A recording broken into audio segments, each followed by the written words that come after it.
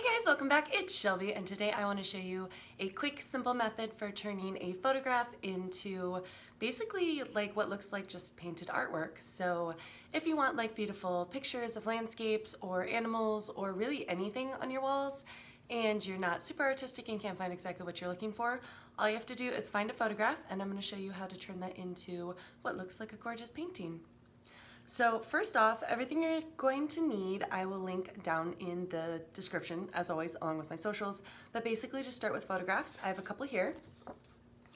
And these, ignore the edges, if you will, because I printed these out, and as you can tell, my printer was not super happy about that. So just ignore that. It'll turn out fine as soon as the paint's on there. And I actually got these from these really great website called Pexels.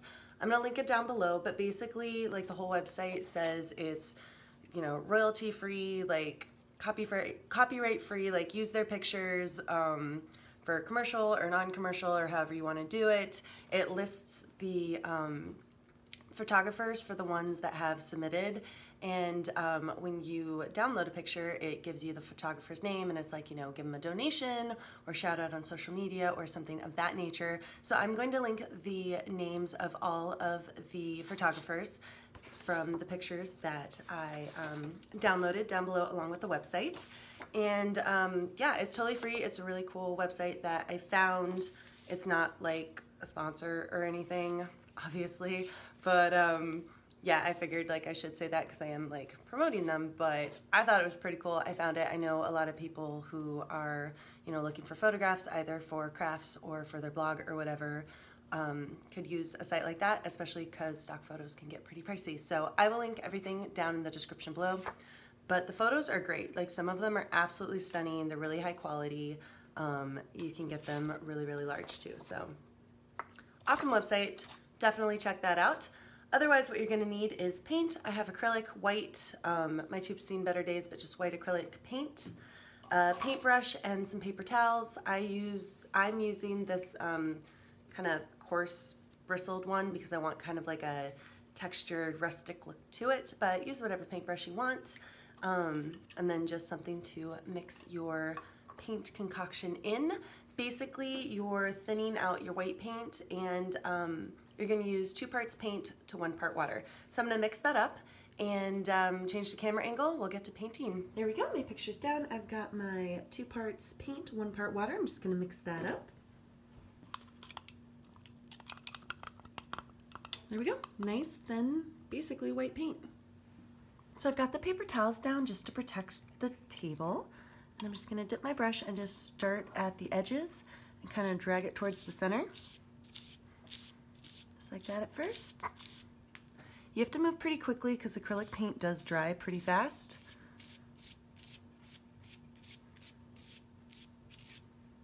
This is why I said don't worry about the printer not printing on the corners, because that's where the highest concentration of the white's going to be. Then just kind of cross hatch it a little bit. Give it that textured brush look. And then what you're going to want to do is go back in just with a dry, clean paper towel. Kind of fold it into this little squiggle damper press thing and just kind of buff it out a little bit. Just places with heavier color or like over the water where you don't want the paint to be completely opaque and you want to see a little bit more of the picture down here. Just kind of use it to scrub the paint off a little bit, basically. Here in the mountains and the sky. I'm leaving the white in the corners a little bit more because I want to disguise the fact that the printer didn't print, basically. So yeah, when you've got it pretty much how you want, go back in with another coat if you want. I just want to do up here a little bit of touch up.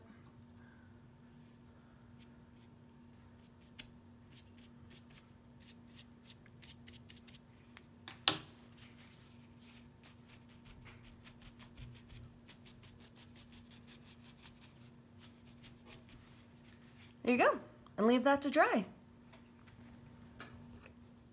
Up next, we've got our beautiful, whoops, upside down, reflected bridge in the water. Since this one is a darker color, I'm gonna move a little bit more quickly than I did last time because there's a whole lot of light color in here to disguise it with. Just kind of get your corners and drag the paint towards the center, just like last time. Cross hatch it a little bit, kind of get all of the different textures and brush strokes in there. And this does work better on thicker paper. Like I printed this out on photo paper, so it's not normal printer paper, so it's not super flimsy and it's not getting like damp and just kind of, you know, soggy and destroyed. It's a little bit tougher than that because it is the actual photo paper. There we go, kind of scrub it out a little bit.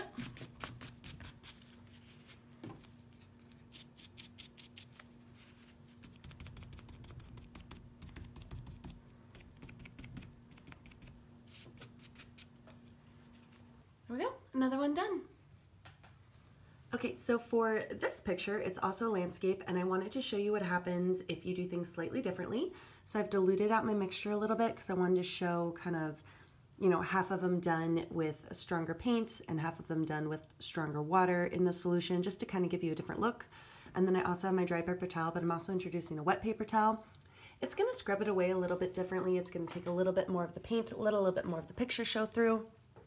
I thought that would be great on this one because it is very vibrantly colored, and then it's just got the white on the edges. So I thought this would be a good one to try that on, and I wanted to show you what happens if you use different kind of strengths in your mixture and wipe it away with a wet paper towel in addition to or instead of a dry one. So we're still gonna work quickly.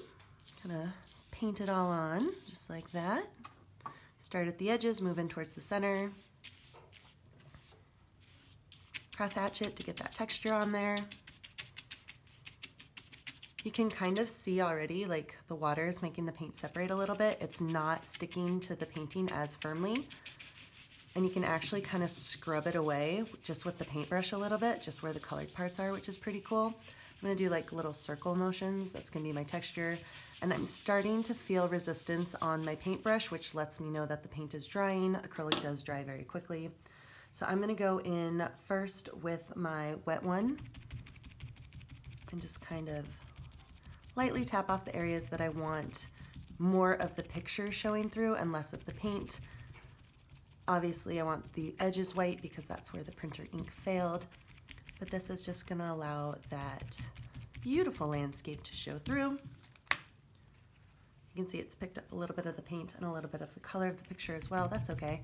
And I'm not rubbing it. This one, I'm just dabbing it.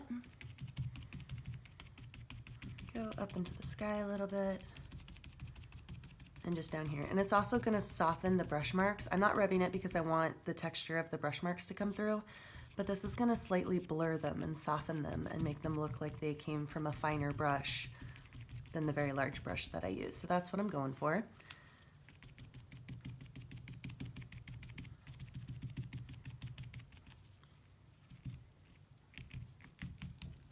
Here we go. I think I took off some of the color with my mountain. That's okay. We'll just go back in with white and no one will know. Fixed. How's that for an easy fix? Perfect. So we'll let this one dry. I'm going to paint this on thickly in the corners.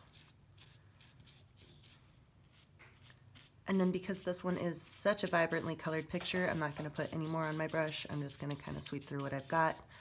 Because it's water, I'm gonna kind of keep the texture of the brush strokes at the bottom kind of horizontal, and then just cross hatch up here. I also kind of did it more lightly around the balloon. Basically the idea is I want the brush strokes to look like they came, or that they're in the water kind of by themselves.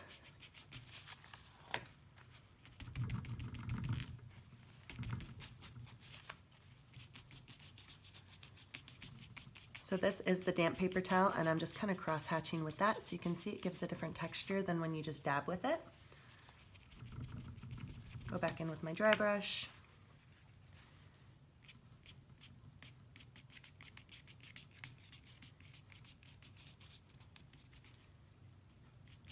There, just like that. There's still a gloop of paint right there, so we'll just kind of brush that in.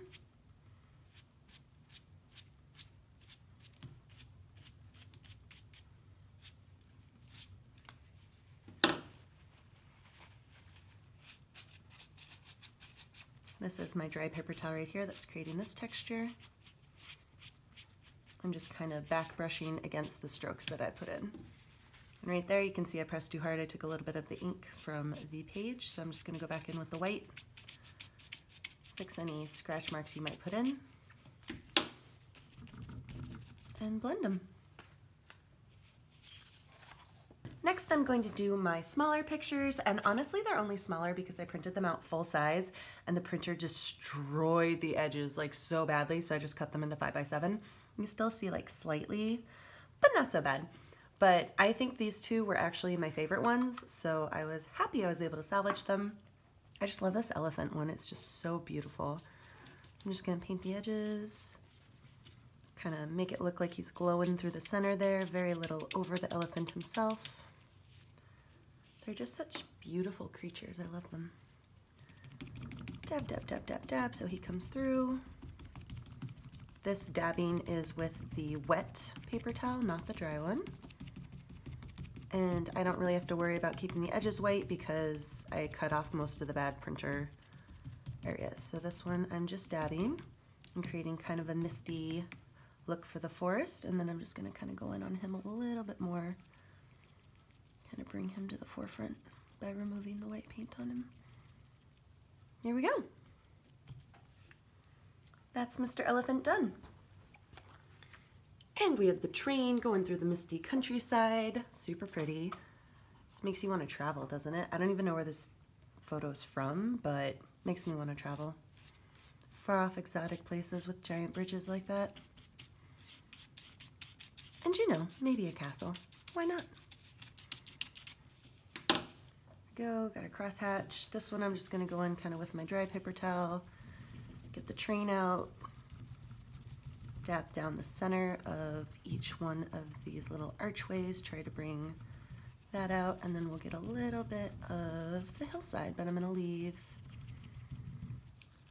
the foggy kind of white texture over the sky and let the train disappear into the smoke with that and just kind of get a little bit. So just looks a little bit more aged. And then we're gonna take out my fingerprint that I put at the bottom because that was not meant to be there.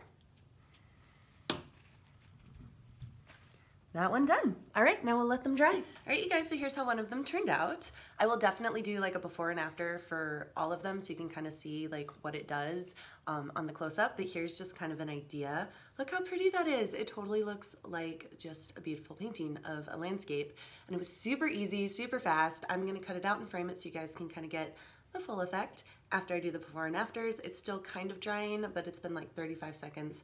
I'm gonna give it a full 5 minutes because it is acrylic paint and it'll be dry by then. But yeah, we'll get this framed and let you see how it turned out. Right, this is the picture before. You can see on the sides where my printer just kind of like gave up, but that doesn't even actually matter because we're going to be painting it with the white. That's all gonna be hidden and it's gonna look, instead of a photograph, like a beautiful painted work of art. I love this one. This one is quite possibly my favorite, even though it's the one that the printer really ate up a lot. It's hard to tell once the actual like whitewash painting is on it, and I'm absolutely in love with this. I think it looks like a beautiful kind of pastoral countryside painting. This one, honestly, like it didn't start as my favorite as the picture, but the way it turned out, this one's probably my favorite. I love this picture. It's such a mood. But look at that elephant just like coming through the forest. I love the way the whitewash makes it look even more dreamy. The light behind him just kind of, you know, enhancing the fact that he's coming towards you. It's a very peaceful, serene picture.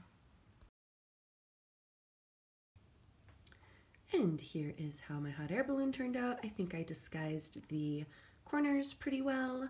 The actual hot air balloon is definitely the star of the show, and the ocean still looks like the ocean because of the way the brush strokes went, so this one turned out really well too. This is the after of the reflected bridge over the water. It's kind of hard to tell which way's up, but you do still have the rippling of the water to show that it is the bottom of the picture. So yeah, just very fairy tale and muted and super beautiful. So this is the after. Look at that. Super pretty. You can even like kind of barely see the part where I messed up and took the paint off the picture, but just by tossing a little bit more paint on top of it, like it just kind of looks like it's part of an actual painting, like the reflection and the mountain. So don't worry about messing up because it turns out great anyway.